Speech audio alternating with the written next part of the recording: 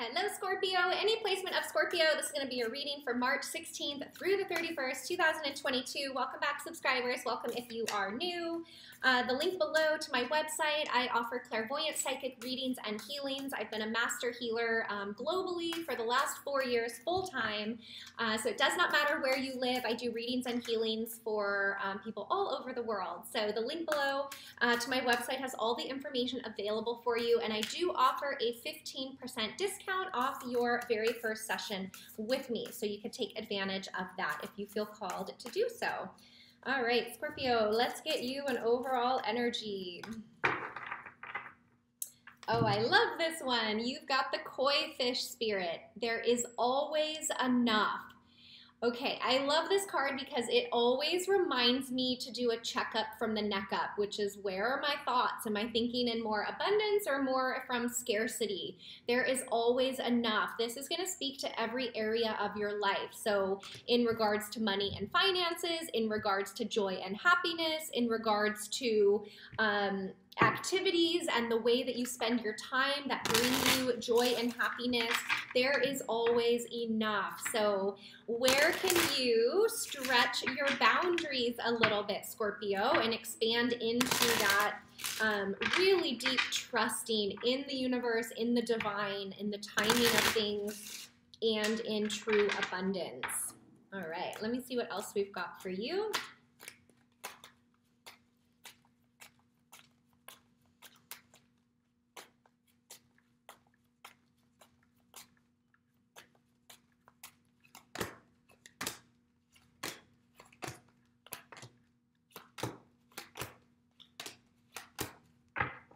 All right, all the cards are out. First thing I'm noticing, Scorpio, is there are no major arcana cards, so that means there's not going to be really huge, massive life lessons happening for you right now. So these are going to be more subtle messages and things that you're learning and dealing with. So first up, we've got Ace of Swords, Five of Wands, Page of Cups.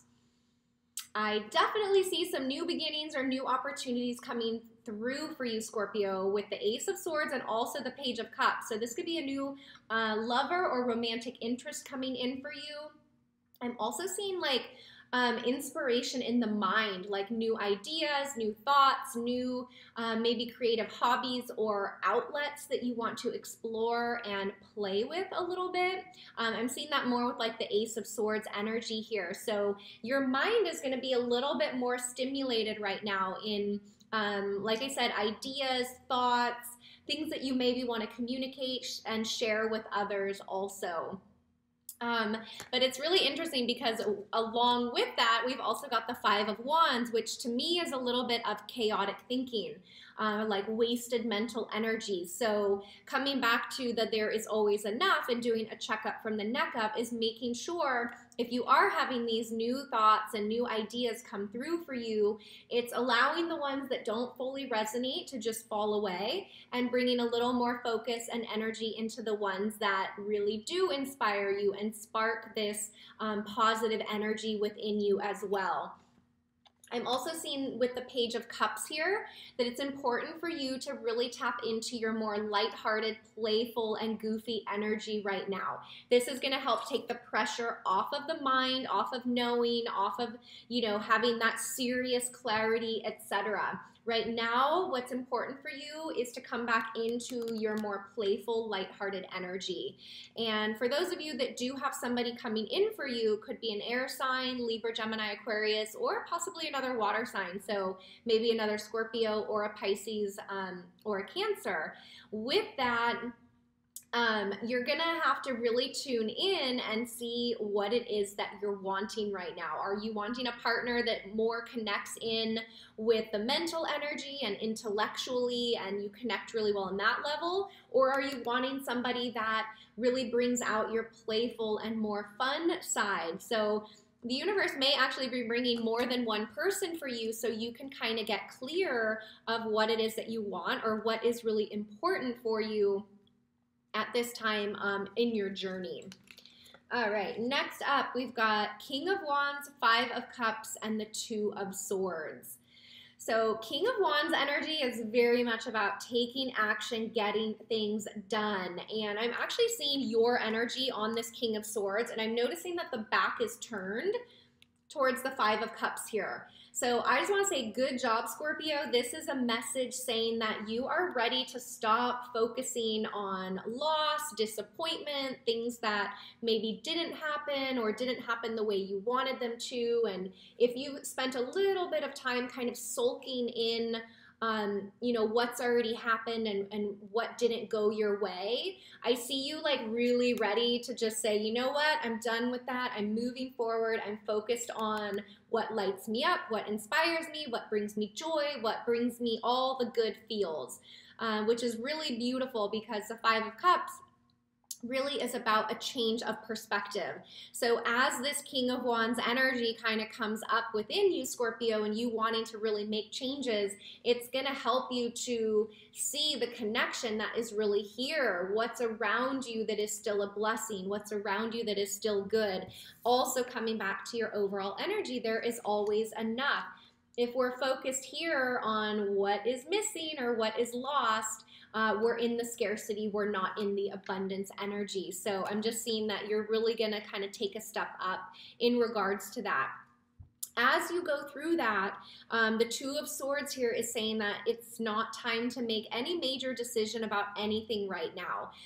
You don't have all the information needed to make a true good decision. There's still things that are going to be uncovered for you. So Two of Swords to me is always kind of like just hold off a little bit. There's no rush to make a decision right now. And also the blindfold is still on, and if you notice, the arms here are crossed over the heart. So a little bit of disconnect between the head and the heart energy here. So as far as making a decision, you don't need to right now. So for those of you who are dating or who are dealing, you know, with someone, whether they're new or you've been dealing with them for a while, you don't need to make a decision about them today.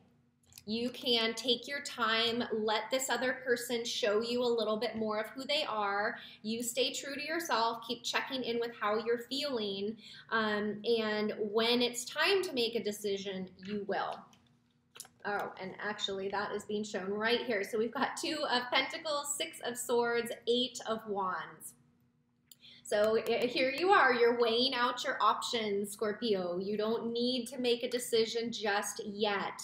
But you will be weighing out your options, and you will be looking at things from all angles, writing your pros and cons list, you know, looking at how do I feel with this outcome or how do I feel with that outcome. And that's really going to give you the opportunity to leave behind what just doesn't resonate with you anymore. Six of Swords is leaving behind challenges, rough waters, you know, things, people, beliefs that just aren't in alignment with where we're at anymore. And I'm really being shown that this is going to be a process for you, and that's why you're not being rushed through the process to make a decision. Because as you go through your process and get more clear, the last card out here is the Eight of Wands, which is that action, that movement forward, that, okay, I'm ready, okay, I'm clear. It brings messages, it can bring travel, it can bring movement within a relationship to the next level, or to something a little more serious. So for those of you who are dating or are getting to know somebody, you don't need to rush in your decision for them. That is coming from the mental energy. What's needed is for you to go through your process, take your time, and boom, when you're clear, you are clear, and that's when the action happens. So you just need to go through your process and let things unfold. So a lot of fire energy out here, Scorpio. So you could be dealing with a Leo, a Sagittarius, or an Aries. I've also got air. So Libra, Gemini, Aquarius, and a little bit of Earth. So possibly a Capricorn, Taurus, or Virgo.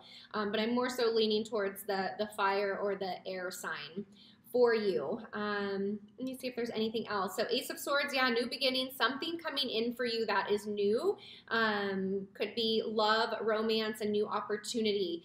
But remember to really keep your energy in your light and playful and more goofy energy. That is gonna help take the pressure off of needing to make a decision. So that's really important for you, I'm being told here. So All right, so let me see if there's any other message for you. But also with this King of Wands energy, I know I was feeling your energy on that card, but that also is showing progression here. If you are dealing with a specific person, there is room for growth from the Page to the King. So you might see progression there within your partnership. Things moving a little more serious. That could be what you're kind of contemplating as well here. But remember, you don't need to rush and make a decision. It'll be clear when it's clear. Okay, let me see what else we've got for you. All right, I love it. You've got intention. Oops, sorry, the glare is a bit strong. Intention. Where is your focus, Scorpio? Kind of similar to the there is always enough, asking you to be really clear of where your thoughts are, where your intentions are. Are they in alignment with truly what it is you want to create in your life? Or is it more focused on what you don't want or what you wish would have happened, etc.? So it's kind of asking you to shift into your creative manifesting energy and let go of what's done is done. I love that message for you. Okay, let me get you a spirit animal message. And we'll wrap up the reading.